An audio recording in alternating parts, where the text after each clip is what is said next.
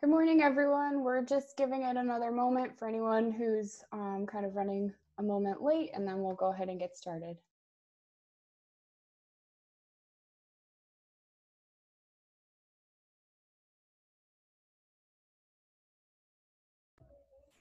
We should actually say while we're kind of waiting to get things set, since this session we're going to be talking about setting classroom norms during remote learning.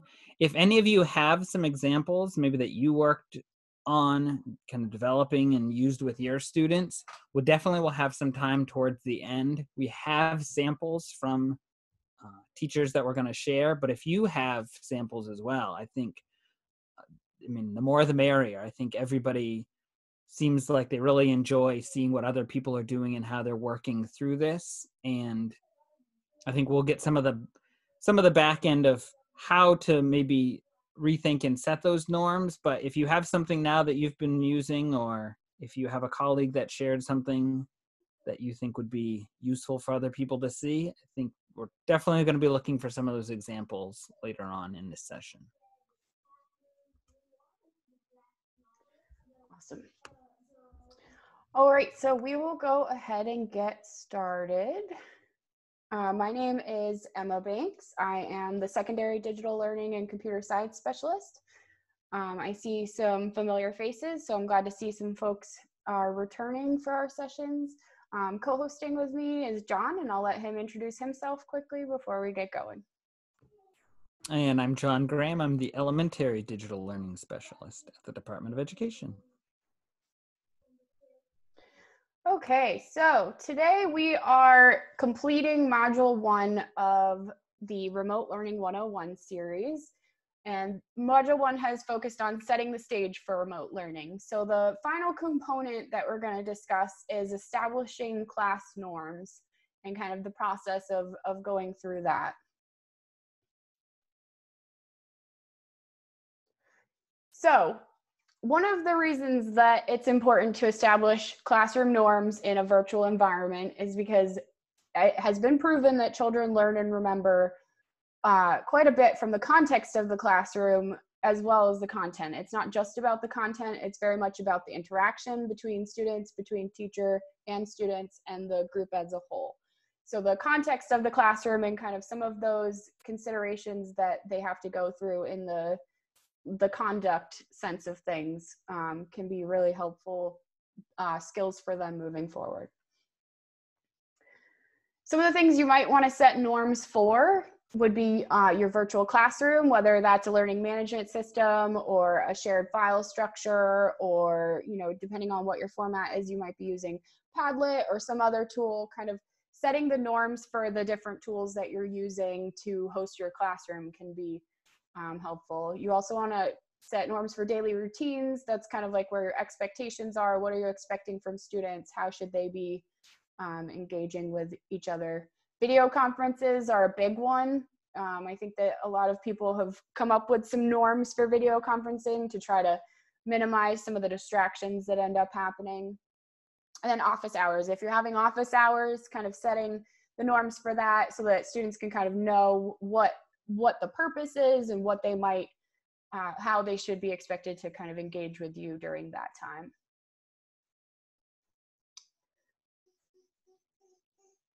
Oh, my screen has frozen. Oh, there we go. Okay.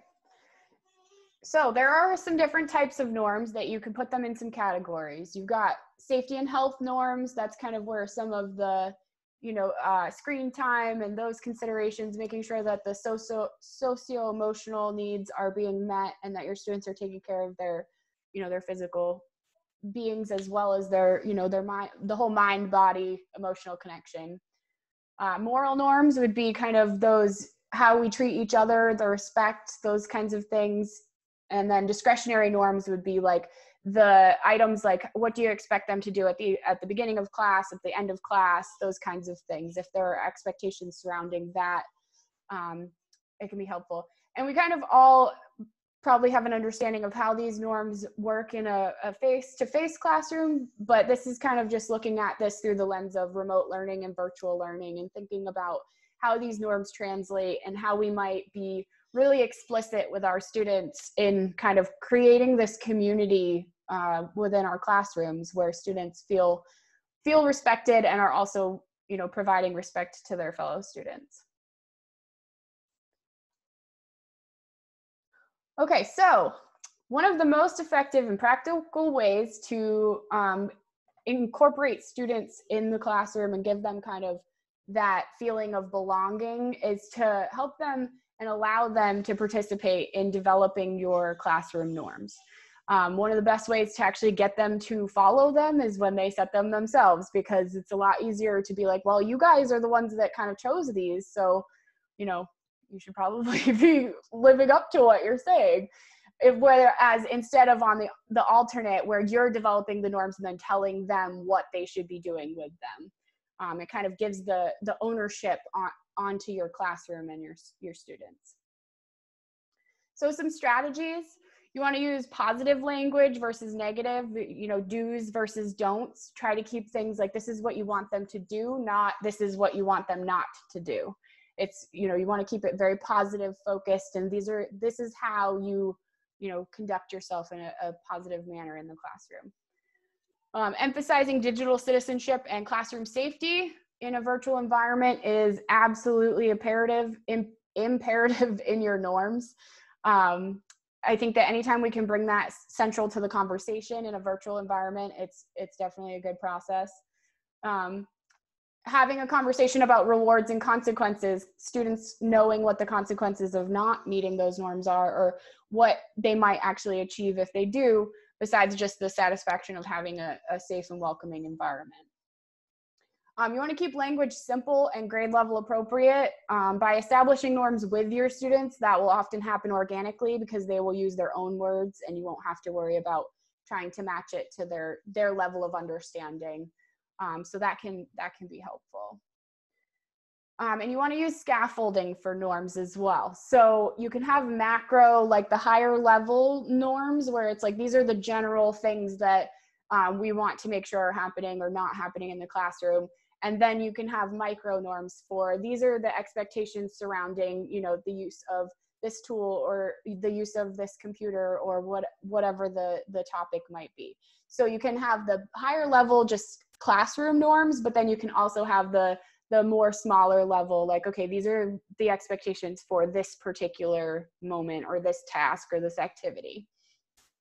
So consider using scaffolding for that purpose so that you can kind of have those higher macro and then the lower micro as well.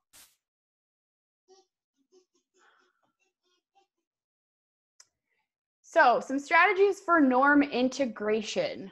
One of the things that we like to emphasize is that classroom norms cannot be static. They're not just something you write once and you put it on your wall and it's good. You should revisit them. You should integrate them into daily tasks and routines. Look for opportunities within your lessons and activities to reinforce the norms of the class. If you're having a discussion with your students and you realize that something relates to one of those norms, you could, you know, kind of point that out to them and again, use that narrative, you know, that you might have that internal connection, but externalize that and kind of explain that to your students that, oh, this connects to, you know, the norm that we created about this topic or about this. So you want to look for those kinds of opportunities for integration. And again, including students in the process of developing the norms, that can help with the organic integration because they will also be able to see those connections and patterns if they helped to create them. And then revisit and revise the norms list as a class. This is one of the big keys. They may not work when you first put them up, so you might have to, or not, maybe not all of them. So you might have to revisit it as a class and be like, okay, so it doesn't seem like this norm is aligning, or it's not like we're not meeting this goal or this outcome. So what might we do as a class to kind of revisit this? Or, you know, maybe the norms, maybe you had in-person norms and now you're looking at this in a remote environment. Include your students in that conversation and kind of ask them, how do these, you know, how does this translate, and kind of include them in that process, because then they can help to, one, brainstorm and provide solutions, but also to be able to make those connections themselves as to how your in-person code of conduct or classroom norms can translate to your virtual classroom. And At this point, I am going to hand it off to John, and he's going to talk a little bit about some examples that we have that some main teachers have shared with us of their norms. So I was kind of fortunate from Emma actually started in her position into COVID-19 shutdown. So I had the luxury of having sessions from the get-go, and a lot of people just kind of throwing out ideas. This is what I'm doing. This is what I'm trying. So I actually was able to collect a lot of different kinds of norms that people had set up, and it varied widely across grade levels. I don't have any high school examples, so I'm definitely looking for some high school examples. And then office hours, I think, is another one I'd be really curious. So if anybody that's on here has an example that they'd want to share, those are going to be some ones that I'd like to look for. So this first one is from Lindsay Davis at Leroy Smith Elementary in Winterport. And she uses Seesaw with her kids. So she actually would create a morning board like this for every day. And it was, I mean, as you can see, it's very graphic in nature, and it's very clear, hopefully, with the different things that kids want to do or will need to do throughout the day. So a lot of her design was kind of based on the regular sequence of how things would happen a regular class day. So something like morning message that she normally had the kids gather on the carpet and will look at the board and talk through it. Instead of doing it that way, it was shifting to a virtual environment. So I think that's one of the aspects to be kind of thinking. If you have norms that you were kind of doing in your classroom normally, if you can transition them, even if it's in a slightly different form, to a virtual setting, that might be something to try. Just, I think, especially in terms of transition, that will be helpful for kids. And then I had emailed her because I wanted a few more details on this. And what she did, she actually created this in Google Slides and created a bit.ly link. And she would share this on Seesaw out to her students. So when they got onto Seesaw, it would be, I think, in their journal section that they'd be able to look on it and see. But also she had her parents' email list, and she would email the bit.ly link out to parents so they could look at it on their smartphone as well. So just kind of something like that, putting it in a couple different places just to help with the communication and accessibility, because obviously some parents are going to be right on their smartphone as opposed to being on a Seesaw with their kiddos on a device. So I think that's one of the things to kind of keep in mind, is that any of those structures that you can kind of leverage. So she used Seesaw a lot in her classroom, so it's something, being able to use that outside of the classroom was a pretty easy transition for her. So I don't know if anybody has any questions about this. Oh, how do you create a bit.ly link? So bit.ly, bit.ly, is a free service. They do have some pay tiers, but I've only ever used the free service. But you just would take the link to whatever it is you're trying to direct people towards. And what's nice about it is, I mean, it does create kind of a link that you can use, but you can actually adjust the back end of it. So you could change it to a word or something like that. That could be a little bit easier for people to use. So that's kind of the short on bit.ly. And if you want to move on to the next one, Zoom meetings, and I can share out this whole slideshow, but Haley from Thomaston Elementary, she had put together a whole slideshow that kind of talked about some of the protocols for a Zoom meeting, and she shared that out, and her goal was to both, and especially being at the elementary level, was for students to look at this with their parents. So parents kind of had a sense of, when they're having Zoom meetings, what are some of the protocols that they're going to need? What are the expectations, things around how they're dressed and how they're talking with one another, muting yourself when you're not talking, little things like that. but also just trying to set up some sort of agenda ahead of time so she could share that out so parents would kind of know what's going to be happening for the individual meetings.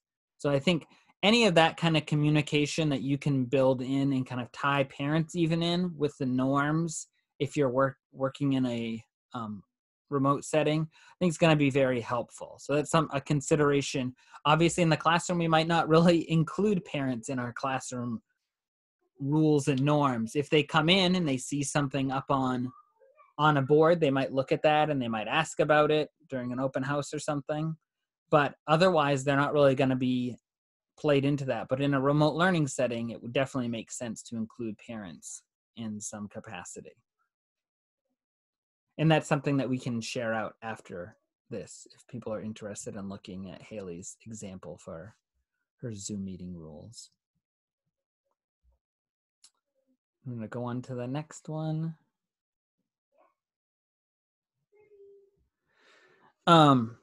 So this is from Amanda Doherty at Wyndham Primary School. And you can see on here, so she has kind of her agenda set up. She set this up for every single day. So she would be able to share this out ahead of time. So students and parents could look at that and kind of know, all right, with our class time today, with our Zoom time today, these are the different things that we're going to do. And I found in terms of engagement, that was really important, that if you're sharing these things out ahead of time, then kids kind of have a sense of, oh, that'll be cool to get on and see who's the special guest that's going to be doing the read aloud for class.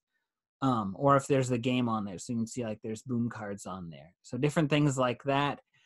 And at the bottom, she kind of built in that parent time, because I think Amanda's kindergarten, maybe first grade. So parents would be probably in close proximity to their kids when they're doing their Zoom session. So I think she really tried to pull them in some form and try to communicate with them what was going on and just try to be helpful for them. And then one of the things I liked on this one, although this wasn't as much of a problem after a few weeks, but obviously this was kind of early on in the process, she had the digital fire drill notice. That was the reason I really liked this one, where she was saying, if something should happen and I have to shut down the meeting, kind of just explaining that situation. And I know for her, one of the big concerns there was parents had a lot of concerns about a Zoom meeting. So I think if you can kind of pull parents in as much as possible, and obviously as kids get older, in high school, you're not necessarily going to pull them in quite as much. But I think at the elementary level, that's really important that parents understand maybe how the meetings are working and what are some of the norms that are in place. Yeah, I particularly like in this example as well that she has like the agenda laid out. So if students are kind of feeling that jitteriness to be social, you can kind of see in the agenda, oh, there's a time scheduled for that. So they can kind of hopefully hold on to some of that until that point. So this kind of helps to set some of those expectations for students as well. Absolutely. And it's funny, my sister-in-law is a Boy Scout troop leader, and she said, can you get on and kind of talk about this with some other troop leaders in the Bangor area, which I did. And that was one of the things that I'd really tried to impress upon them, is that it's really important to have that agenda set up, but also in that case, your Boy Scouts, they're going to want to have some time to just chit chat and be silly. And you can get your work done up front. And then as long as they know that, once it hits such and such a time, or once we get through these early parts, then you guys can have some time to be goofy and all that. I think if kids know that, then they'll actually look forward to that, because they're looking, especially right now, they're looking for ways to connect. So that's something to kind of keep in mind. And if you're trying to build up a classroom culture virtually, so that's one of the things to be thinking about, maybe for next year, we might have to kind of build our classroom culture in ways that are new and different. Having that kind of time built in is going to be really important, so kids can kind of create those connections. And I can say at the MLTI student conference last week, we had a virtual lunchtime and kids were just on there. And I mean, they were having a lot of fun just chit-chatting and going back and forth, talking about things and sharing things. I mean, these were kids from across the state that were engaging with one another in that way. So that was a really cool thing to see recently. And on to our next one, and our final one. So a similar thing. I did have a middle school example, so hopefully this will be helpful. But just kind of setting up what are some etiquette things to know. So this is a very, very basic one. It kind of looks at a few different things to be thinking about. Actually, one of the things I really like about this is that it points to some tech support issues, and that's definitely something to be thinking about. And just remote learning overall is supplying students with some kind of basic help for tech problems that they might run into. So that's certainly a consideration to be making. And obviously, these ones are specific to video conferencing, Google Meet in particular.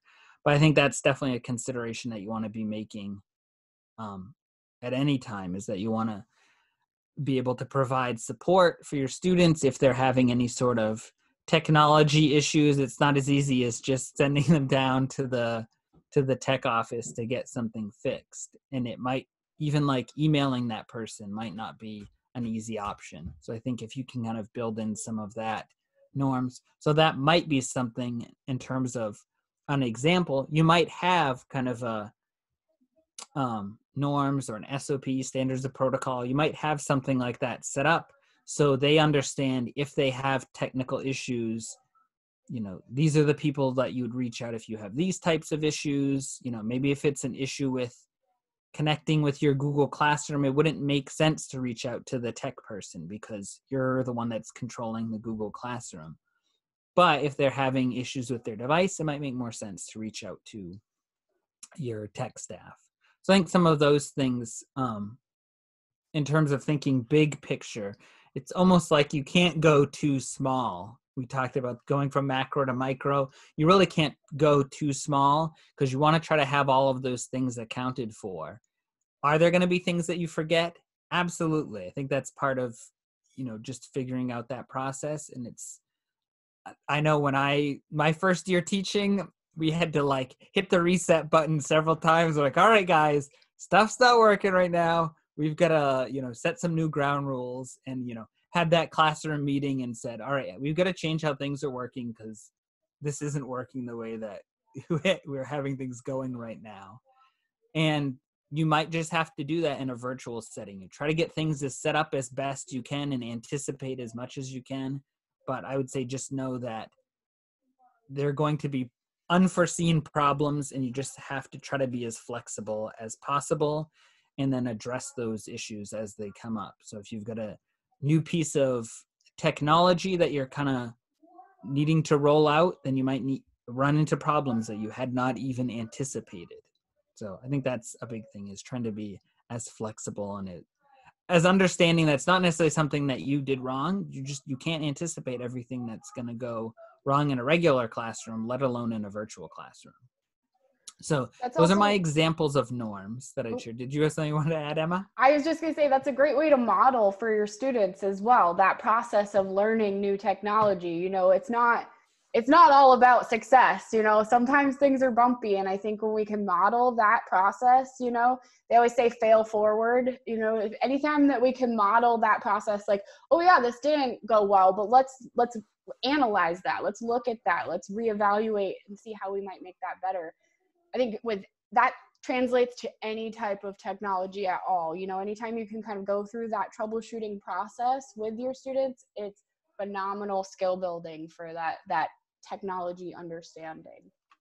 And I think it does make sense in terms of forming some of these norms. It does make sense to have kind of a groundwork of maybe where you would want them to go. I know when I used to work with students around our laptop SOP, in my head, I had like a list and it's like, all right, I really want to get them here, but we did it as a group. So part of that, if you work with your students, it was shocking how often they would get to almost every one of those parts that I wanted them to address. Sometimes you need to do a little bit of directing on one or two of them. But for the most part, they would get where you wanted them to go if you just kind of have that discussion. So I think that's something to keep in mind. It is nice. I mean, if you're getting on a virtual classroom setting for the first time, I think that's one of the things that's important, is maybe having a few ground rules set up ahead of time. And I'm sure we've all learned some hard lessons from this past year trying to get students on and engaged. And obviously there are going to be technology challenges, some students just not wanting to get on. I saw that Josh had put a thing on there, students not even being awake. So I mean, you're going to have definitely some of those things that are going to come up, and you just need to try to be as flexible and anticipate as much as you can, but know that you're not going to be able to anticipate everything. So I wasn't watching the chat while I was talking, so I'm not sure if any questions came up that I wanted to address in there, but I can share that Padlet link. So if people have any norms that they want to share, we'll put the link to that Padlet. So link to the Padlets in the chat. So people could certainly drop those in here, even if you don't have one handy right now. If you want to do it at some later time, that will be helpful. Obviously, these videos are being recorded, so people will be accessing these in the future. So I think it's just nice to have some of those examples. One of the things I was telling Emma is, during this time, we've seen so many like companies and education experts and stuff like that come out with advice and kind of ideas. And a lot of those are really great, but sometimes teachers I want to see what somebody down the road, how are they actually implementing this? So I think this is a nice way that people can share something that they probably were doing, or maybe their colleagues did if there was something that they had used, and sharing that out so other people can see it and learn from that. And actually, I will put the ones that I have, I can put those into that Padlet as well. Oh, that's a great idea. Yeah, I think that this is kind of our thought with this Padlet would be to kind of crowdsource what people are doing and be able to kind of brainstorm, and be able to kind of look at what other people are doing and what you're doing, and then see if there's any ideas that people get from that. I saw a question in the chat about basically the idea of varying color and design of some of these things. I think that that's definitely a real a key to kind of keeping students' attention and engaged. I'm trying to find the chat. I think it was Nicole that said that. Yeah. Just the idea that if it looks the same, then kids may not even look at it and read it thinking that it's the exact same thing that they saw last time. So if varying that, the way that it looks could probably do wonders for their attention span.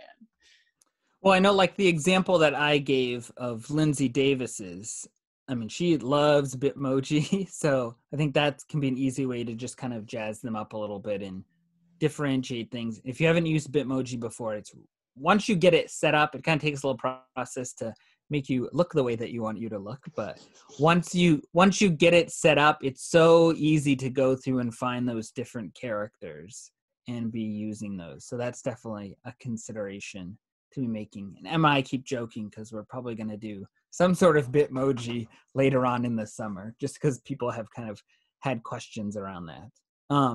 But the other thing to be thinking about is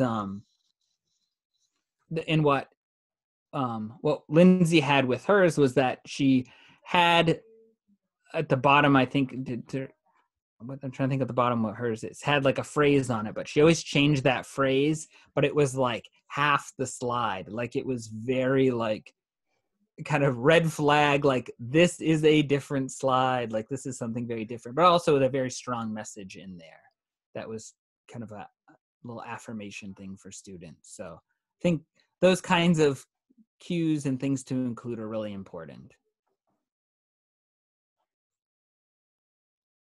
Definitely. So I just put the Padlet up here because I see people are putting some things in. So I figure maybe we'll give just a minute or two, let people put stuff in here. And if anyone has any questions, this would be a fantastic time, or suggestions, thoughts, ideas. This would be a great time to kind of bring that up if you want to chime in.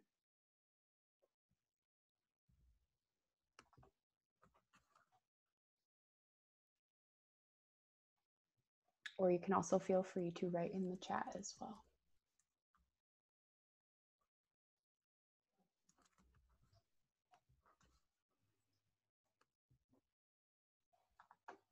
We're gonna have to get some music, John. I can see it happening.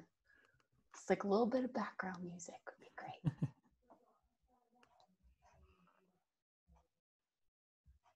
I know you always want to do the Jeopardy music. Yeah, well, that's what's in my head in these moments. Like I literally like do do do. I'm like, shh. That might mentally cue people to do something. I don't know how Jeopardy would feel about us using their music though. Oops. And that would be copyright infringement. Yes, yes.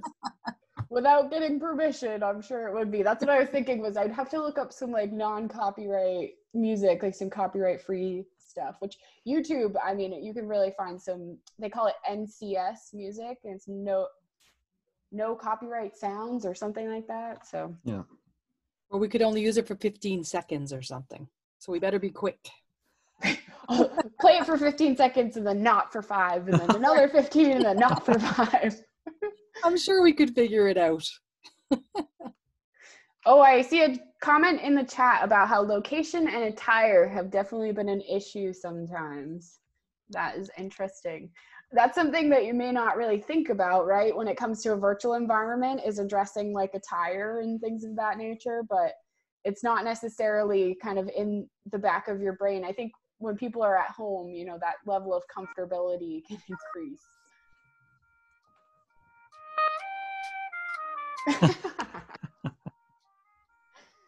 I like it.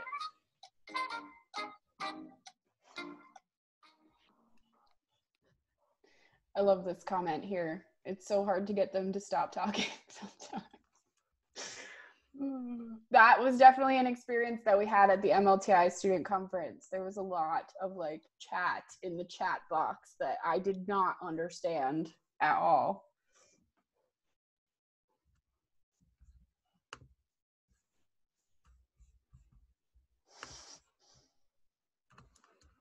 So Amy wrote in the chat that she can't tell you how many times in Facebook groups people have complained about students joining video meetings while in a store or in a car or something like that. So they're not really prepared for their class. No, you don't need to put your norms in the form of a question. You can put it however you want. You can link to something. Their Padlet has a whole bunch of options to how you can connect with it. So you could certainly upload something or link to a URL or just copy and paste your text. Oh, all right, my bad. That went right over my head, Phil. I'm trying to answer it like it's a serious question. All right, so. And I did put in the Zoom meeting one. It's like a slideshow. I put the link to that in there. And Haley did say that people could kind of copy that and use it in their own way. That's awesome. Yeah, that's been something I've seen a lot with Google Slides, is people kind of sharing it with the ability for you to make a copy and adjust it however you want. That's how a lot of Bitmoji classrooms are being shared around. People are developing them and then sharing it out for people to make a copy. Okay, so this page is if you haven't joined us for a session yet, I will just let you know that we are sharing out the PowerPoint and resources that we talk about in these sessions at the end via email. So you will get a copy of these slides where you'll have access to all these links. So you don't have to worry about trying to write down any URLs or anything like that, because it's kind of a hassle. So we figure we just share out the slide deck and do things that way. These are 3 really outstanding resources that talk about classroom norms and online classroom management, which we will talk a little bit more about classroom management in later on in the series. I believe it's module 2 or 3. I'd have to pull up the schedule. But we will be talking more specifically about classroom management a little bit later on. We kind of, since this is getting set up and getting started, we kind of started with just the norms, and then we'll move into classroom management kind of as we go. But these are some really great resources. I particularly enjoyed reading the science behind classroom norming, because it kind of walks you through the process of like a group and how groups function basically at any level and in any context. So you can kind of look at that, and then it directly applies it then to the classroom and establishing norms. So that resource is really great. And then this one down here is a little bit more of like a walkthrough of like how you might create classroom norms with your students and some strategies for that. So those are some really very helpful resources. And so we've kind of just been putting a checklist at the end of each one of these, because we know that we're talking about a lot of things. So it's been helpful for us, and I imagine for the group as well, to kind of just round back to some of the things we talked about at the end before we kind of wrap things up. And so for your establishing norms checklist, you want to decide which aspects of your class would benefit from developing norms. That's that macro, micro, like how much scaffolding and where would it be most beneficial for you to establish these norms, including your students in the process of creating your norms, revisiting and revising those norms with your students regularly. You know, you can determine how often that needs to be. It could be an as needed basis, or you could set it up so that you have it built into your classroom schedule that quarterly you're going to take a session and sit down and revise your classroom norms as a group, and just find out if they're still relevant and make sure that, there's no adjustments that need to be made. Then using the simple language that's grade level appropriate. It's an interesting challenge in a virtual environment, because you want to be as explicit as possible and almost over explain things, but you also want to keep it as simple as possible. So it's a very fine line to ride, but I think one of the strategies to use that is most effective is to try to be succinct and try to use, I want to say, like as few words as possible to explain as much as possible. The more that you can convey in as least words as possible is definitely your best bet, because as we all know, when you're faced with a page full of text, it can be daunting to try to actually read through it and, absorb all of that information. It's one of the reasons that we like to suggest using visual representations. That's most of the examples that John shared with us were, visual representations, but they shared quite a bit of information in them. So if you can use an infographic or a poster, or, make a Google slide and kind of try to visually represent the information that you're trying to convey, as well as, using text, so that you're kind of having that double effect of understanding. John, did you have something you wanted to add to that? Well, you kind of got with the visual representation piece of that. And I guess that's certainly something we can kind of put that question out here. If people feel like they think it would be useful to learn some tools specifically with that in mind, that's definitely something I think we could offer down the road. But yeah, I think having simple language, I think if you're not meeting with students and going through kind of your list, you might not have the benefit of kind of unpacking what each one means. I think if you have students there, that's another thing. If they're part of the process, I think it's a little bit easier to break it down and make it more simple for them, because they've been part of the process. So they'll kind of hopefully get what you're getting at with your list. Yes, definitely. That can be I feel like that can be the most organic way to make sure that the language is simple and grade level appropriate, is to just kind of have them develop it in some ways. I think one of the things that you mentioned, John, that I think is fantastic, is the idea that you might have an end goal in mind, and then it's just facilitating your group towards that direction so that they come to it on their own, so they feel that sense of ownership. Well, you've set the ultimate goal that you're kind of guiding them towards. I think it's just like, a reading prompt. You might have a passage that they read and then you talk about it, but then eventually you kind of guide them to the main point that you're trying to have them understand. So I think that's a really great way to do that. Or it's that student that when they make a comment or try to answer a question, they're completely off base, and you try to carefully redirect what they've said to it seeming correct in some way. Right. Many teachers I've seen have that skill for sure. So I see some comments in the chat. Margaret said we can start with simple language and gradually add new words and phrases to it so that the kids, can understand and build that scaffolding as you go. I think that's a great suggestion. And Amy says that some of the norms need to come from school admin, like start and end of the virtual school day and whether or not teachers are available after hours, so to say. Yep. And I think that those are great points. That definitely, sometimes your norms can't come only from you. You kind of have to start with these basic level things and then move into some of your more classroom specific norms. And it's important to work with administration just to maybe have some consistency across classes. The more you can have those consistent norms, the fewer problems that you're going to run into where, well, so-and-so doesn't do things that way. And obviously we see that so much in, a brick and mortar school setup. So you can imagine in a virtual setting, people are even more siloed. Yeah, so having that common language is super important. I think especially if you're on similar platforms, if your whole school is on Google Classroom, then it would probably be good to have some common norms that all classes, align with, and then have your own like specific classroom-based norms would be great. Yep.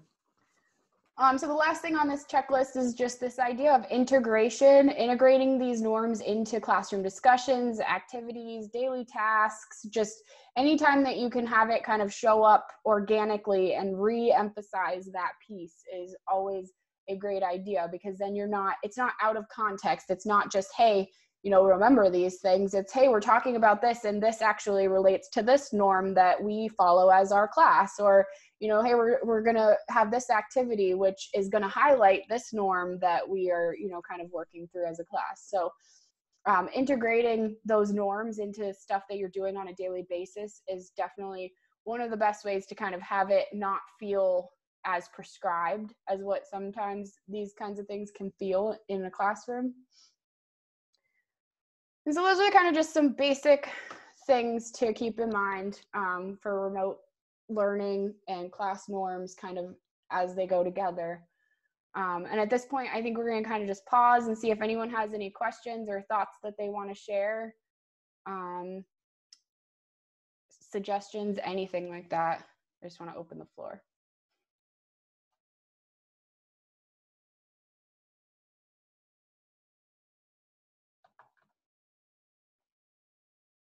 Oh yes, Eunice wrote in the chat and said, a norm for teachers not to take pictures of Zoom meetings and post them in social media. I think that's something that we've actually seen, John and I in particular, because we've done some office hours for video conferencing, and that has been a real concern, because you can lock your meeting down as much as you want, but if somebody's taking a picture of their computer screen and posting it, then it's still a privacy vulnerability. So emphasizing the importance that the class stays within the class, unless you have those media releases and things of that nature, then, it's really important to emphasize that for sure. And I think we saw really early on, and again, I don't think we can make this point enough, that our goal for this series is to kind of prepare people for remote learning in like an ideal setting. What happened in March was not an ideal setting. That was not the best version of remote learning. So I think there are things that we can learn from that. And certainly there were a lot of changes that people were making on the fly. And I think hopefully from some of those lessons, we can get at something like, I don't think people were taking pictures and posting their class on social media, maliciously. I think that was something that I saw a lot of parents do that. And they were just excited. They're like, oh my gosh, this is so great that my kid's connecting still with his teacher, with his peers and stuff like that. And then once you just say to them, oh, you might not really be thinking of this, but this is kind of like a FERPA issue that you might not be considering. Then they'd say, oh, yeah, I hadn't even thought about that. So I think those kinds of conversations and points, we can have some of those conversations now and over the summer, and that'll make things much easier in the fall, instead of people being reactionary. I know once Zoom bombing became a thing, some school districts were just like, nope, we're not doing any more Zooms at all. And I think for other schools, they were just like, well, we have to, we'll have to offer this, but we just got to try to figure things out. So certainly one of the benefits we have for the summer is that we can plan on whatever the fall is going to bring. So if it's, remote learning as we're doing it right now, then we can, have that time to plan for it, and hopefully it will be, be more effective, be better thought out, and be better planned. If it's, we're pivoting, or we have to, go back to school and have to step out, hopefully we've made some plans so we can do that more effectively. So I see a question from Gordon in the chat. Since we'll be dealing with a whole new group of students, thoughts on starting the year aside from the classroom meetings? And I would definitely say, Gordon, that's a huge question right now. And obviously, best case scenario, we'd all be back. And even if we had to leave, we'd be able to go and kind of make those initial connections. But I think people are trying to, again, make those plans. So if we're not able to go in and be meeting, what are mechanisms that we can put in place so kids can make those connections with one another, with their teacher? Especially, where I sit on the early learning team at the DOE, thinking about pre-K and kindergarten, it's so important. And I think for a lot of parents, that would just be, really nerve-wracking, that like my kid's starting kindergarten and they're not even able to go to school. How is this going to work? And I think also at the high school level, it's certainly something. Those kids at that level, they have all kinds of new teachers that they're wanting to, what's the deal with this teacher if they haven't had them before, and kind of figure out their class, figure out who their peers are, and all of that. So it's important across the board. And I think people are going to be trying to figure out what are the best mechanisms that we can put in place to help with making some of those connections. And they're gonna need to be things both big and small. There's not going to be one size fits all for this scenario. So it's going to be, students, maybe making videos to introduce themselves and sharing it so other people in the class can watch them. Maybe it's having a virtual class time where you just go around and do introductions. Maybe it's setting up a Bitmoji classroom where you're able to have kids make their Bitmoji and share it, and you have that virtual classroom space. And I've heard of a lot of different ideas, and obviously there's no one that's going to work for everybody. I think it's kind of just a matter of people hopefully investing in a few different things and trying to find which one will work best for them. Yeah, another strategy that I've been hearing quite a bit is the idea of trying to get your new class list kind of sooner rather than later, and making connection before the beginning of school. Potentially even making connection with the teacher who your students are going to be coming from, to help create a warm handoff. So anything like that, sometimes it's possible, sometimes it's not. Sometimes teachers don't know who their class of kids is going to be until 2 days before the beginning of the school year. So, it really depends on kind of how the structure of your district is working out and what kind of information you can get access to. But those are some strategies that we have been hearing about trying to prepare for the fall.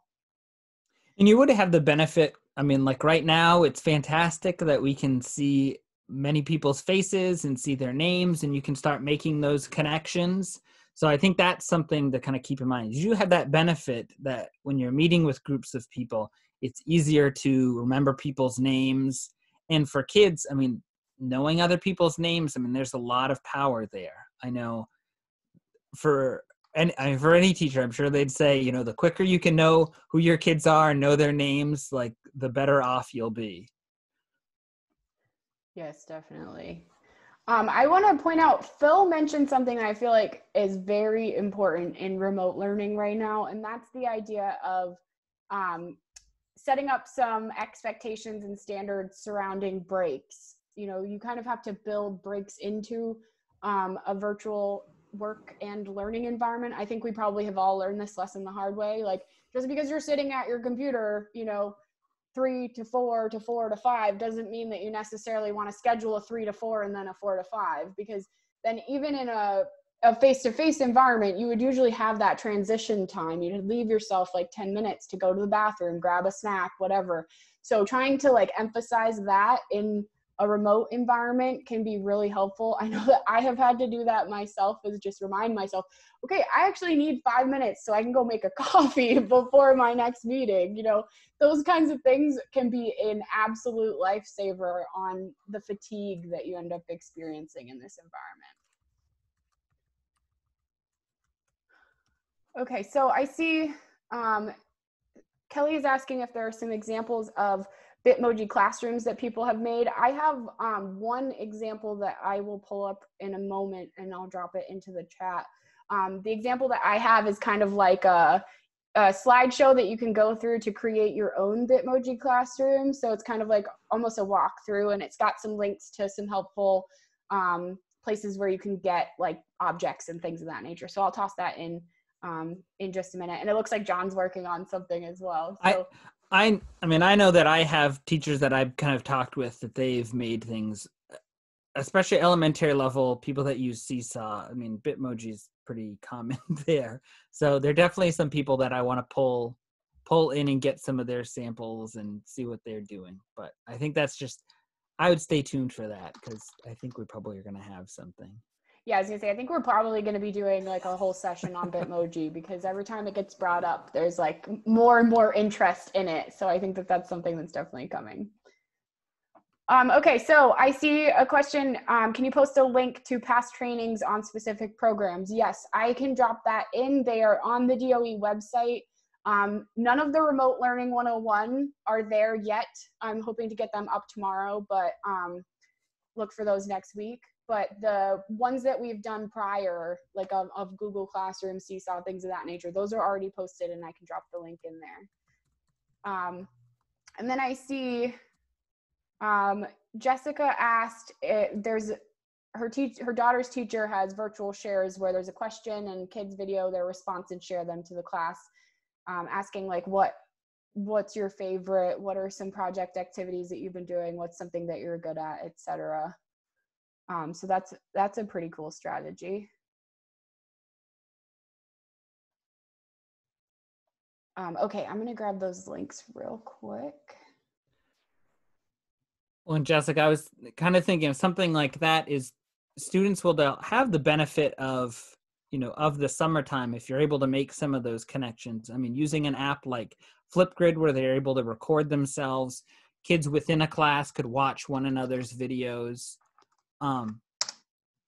And really they could record themselves doing something. I think one of the things that's been really neat about this time period is that kids have such easy access to the things around them that are really important to them. So being able to show off pets or bring in a sibling to say or do whatever, or just whatever things around their house, that kind of show and tell time that can be kind of a distraction in a regular classroom. But in terms of just making those connections, it's really important. But if a kid's able to record themselves doing something that they're particularly proud of or particularly good at, that's something that they might be able to do in a Flipgrid's the example that I gave. They could just record themselves and share that out. Whether it's, I know when I was working at elementary school, kids would be like, oh, I can do cartwheels, I can do a round off. And of course they'd want to get up and demonstrate that in the classroom. It could quickly become a fiasco if you've got too many kids trying to show off their gymnastics, but they could record that at home and show that off. So I think that's something to kind of keep in mind, that where kids are at home, you can start leveraging that opportunity. Definitely. I dropped the link to past sessions in the chat, and I also dropped the link to, it's called a Bitmoji Classroom Starter Kit. And I will make sure to drop both of those links into our PowerPoint as well, so that you can have access to those, and anyone who watches this recorded will have access to them as well. Yeah, even so it says ed text, the content in there is totally relevant for anyone who's looking for help regarding those tools. Some of the conversation might at times get specific towards ed text, but there are definitely the majority of those are quite general. That was a question from Phil in the chat. Yeah. And Jessica was saying about having kids do stuff on Google Slides. So that's another thing is if you had them, make a slideshow about themselves or record themselves on Flipgrid or whatever, they're going to be invested in wanting to share and they're going to learn how to use that tool. So you'll kind of have the benefit of they'll have to get on and kind of spend some time figuring that out. Whereas if you were asking them to demonstrate your math knowledge using Flipgrid, they might be like, oh, this is much harder to use than I thought.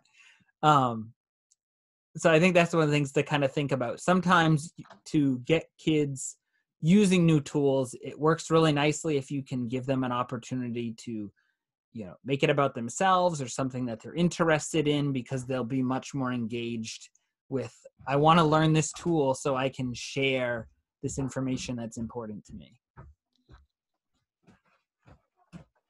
And yes, Eunice, definitely share the webinar library. Yes, please. Trying to get that out as widely as possible. And it's actually one of the things Emma and I were talking about this morning is like, what are the best mechanisms for getting this out and sharing it with people? Yes, that page is actually relatively new too. It's only been up for a few days. So if you hadn't seen it before, you're not crazy. It's pretty new.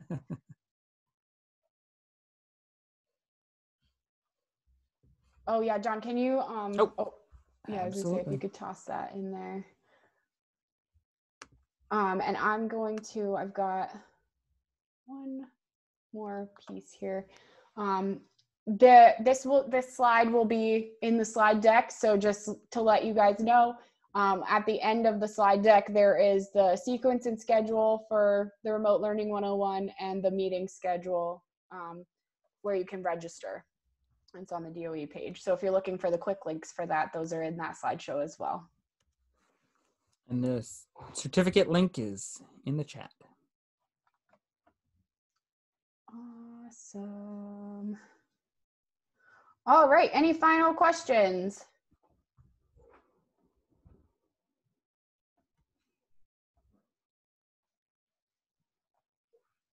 I'm hearing crickets, so I'm gonna say we're probably good. Thank you everyone for joining us. We are gonna be having a 3 p.m. session today on Flipgrid and Padlet. If you have questions or want to share something that you're doing in either one of those platforms, feel free to join us at 3. Bye everyone. Bye, have a wonderful afternoon.